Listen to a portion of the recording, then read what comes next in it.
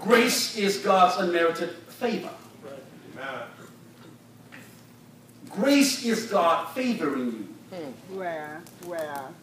I've seen folk with a t-shirt, right? I think it says, you're a child of God, but I'm his favorite. Is that the word? Y'all seen that shirt? Yeah. And I've almost seen it. Is that how word is? The shirt suggests the idea, I'm God's favorite child. Do you want to be God's favorite? What do you think it means to be the favorite of God? See, we think with secular minds. Right. I want to be God's favorite child. And I think if I'm God's favorite child, I have all the cars I want, I have all the money I want, I have all the friends everybody's going to love me. I'm God's favorite child. And because I'm God's favorite child, I get all the stuff I want. I don't have no illness, I don't have no pain. My life is wonderful because I'm God's favorite child. Do you know what it means to be a favorite child of God? Job was a favorite. Yeah. Well. The devil came and said, God asked Satan, what are you doing? Oh, you know me? I'm going to and fro. See what I can tell? Basically, God says, have you noticed my favorite? The devil said, yeah, I know he's a favorite. You got to protect it. God says, see, when God calls you his favorite, he's basically saying, have you noticed the one I can trust? Well, yes, sir. Have you met the one who can go through hell and not leave me? Have you met the one who knows what it means to trust me no matter what they got to face? Have you considered Job? Because Job is a man, he's a favorite of mine because he can take the pressure. All right. Do you want to be a favorite? Well. The apostles said they were taken and they were beaten. In the book of Acts, they said, they came out and they said this, they rejoiced. What y'all rejoicing? I heard that they were brought in the question. You have the Sanhedrin, brother. They asked us questions about our belief. And we stood for the Lord. And they took us and they pulled our whips. And they beat us. And we walked out praising God. Yay! Yay! All right. Have y'all lost your mind? That God thought we were worth trusting to get beaten and not quit. God says to Paul, you're my favorite.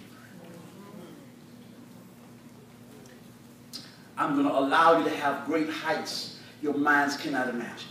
All right. However, I trust you. Yes, sir. I will not put upon you any more than you can bear. I will let you go through hurt. I will let you go through pain. I will touch your life. I will mold you. I will strengthen you. I am going to use you, but I can't use you and keep you safe. Well, I can only use you if I can open you up to some pain. Amen.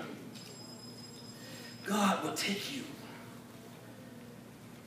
and he will bless you by using you. Yes, sir. God said to Paul, my favoring you is enough for you. Knowing that I look upon you as somebody I trust. God, the question of the hour is, can God trust you? Can he trust you to go through pain? Can he trust you to be broke without a dime? Can he trust you to not have no money? Can he trust you to have folk talk about you? Can he trust you to have your feelings hurt? Can he trust you to go through trauma? Can he trust you to get sick? Can he trust you to go through all the junk that life can give you and not lose your faith? Right. Can he trust you? Because if he can't trust you, Amen. Come on. he tells Paul, my grace is all you're going to need. I want you. I am using you right now. And if you understand my hand in your life, then you ain't got to worry about nothing. I ain't saying it's going to be all easy. I'm not saying you're not going to cry. You are going to cry some nights. You are going to get hurt at times. Folks not going to understand you. But I want you to realize you got to learn to hold to my hand. I know what I'm doing. Yes, sir. Yes, sir. Yes, sir.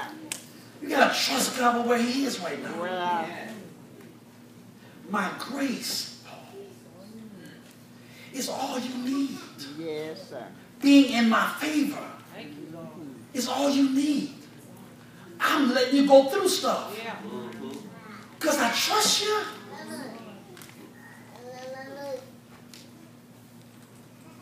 And he says, and I can't even deal with this, my grace is sufficient for you. That's right. And mine, not just grace, my grace is sufficient. Yeah. My power is right. enhanced Yeah. when it touches Yeah. your weakness. Come on, bro. Yes, sir. It's a word right You got to get to a place where you accept your own limitations. God knows what you can go through. Amen.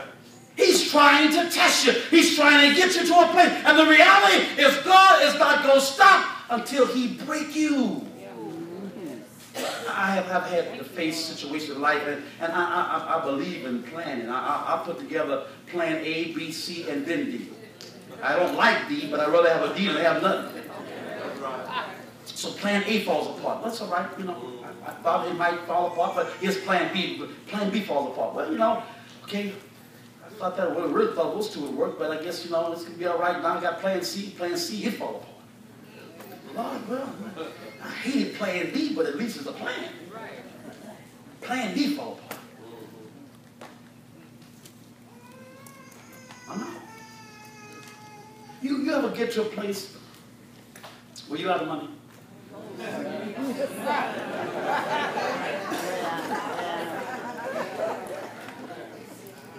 Check ain't gonna be for another few days. Ain't nobody left to borrow money from. You borrow all you can borrow.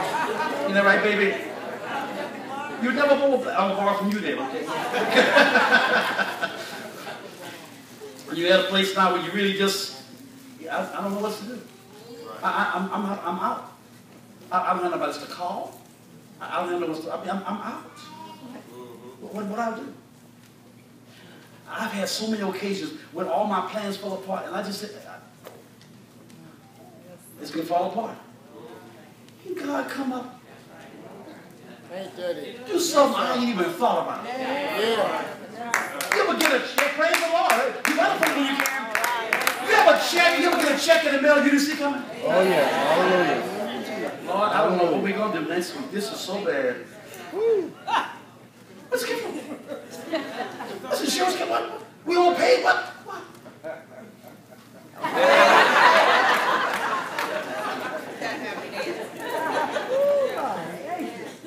The point is that God doesn't act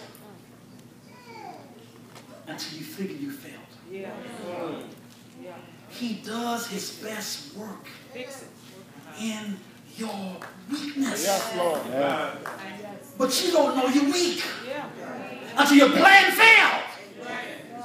Till all your maneuvering and all your ideas and all your attempts have come to the place and you sit there and I don't know what else to, Lord, I've prayed, I've tried, I don't know what to do. And then God said, well, thank you. By the time you got out of my way, All right now. because you will not allow the hand of God to work until you come to a place in your life when you don't know what else to do but say, Lord, take over. And that's why you're strong. You get strong when you know you're weak. But as long as you're trying to fix it, you're going to just tear it up more. That's it. That's it. And God is extremely patient with you. That's the beginning. I got 35 years, Chris. You've been around for a long time. Go ahead. You got some more trouble? Don't have it right. Work it, baby. Work it. Oh, you're crying, poor thing. Try it again. When you get to the place you're sick of trying. Well, I don't know what to do. I'm just going to ask God. And that's why a child of God don't even worry. A child of God can't worry. worry is? Worry is what you do when you think you got control. Yeah. You really think you can do something? That's why you worry. Well, maybe if I got up earlier, maybe if I had got a second and third job, or, maybe if I'd have got home early, if I'd have got home later, maybe if my friends would have called me, if I'd have bought another kind of phone company, maybe if I'd have got a different car. Man, you can worry, well, I don't know what's going to happen when I get in this evening, and they're talking about closing the job next year. Maybe you might be dead by next year, but how are we going to make it next year? How are we going to make it next year? 2014 coming so fast, I can't get no one. Ain't nobody going to hire me. Why are you trying to figure out 2014? You can't figure out today. We worry about things we have no control over. Because we think we have control. So God says, I need to humble you. So I will let the devil knock you out. Until you get so tired of getting knocked down, you stop fighting. And even an atheist, like Paul prayed, there are atheists who say they don't believe in God. Get sick enough. Yeah, you get sick enough. It's like the story of the man was flying in a plane, and he leaned over and lost his balance and fell out and grabbed the wing. The plane is on automatic pilot. He's hanging by his hands, looking down. He's an atheist. He shouts out, "Oh, well, I don't believe in God," but he's like, "Anybody out there? Anybody out there?" The boy said, "I'm here." He said, "Who are you?" He said, "I'm God." He said, "Well, can you help me?" The boy said, "Yes." "What must I do?" He said, "Hear my word." "I hear you, I hear you. What else must I do?" "Believe in me." I believe. "What else must I do?" "Let go of the plane." So he shouts back, "Anybody else up there?"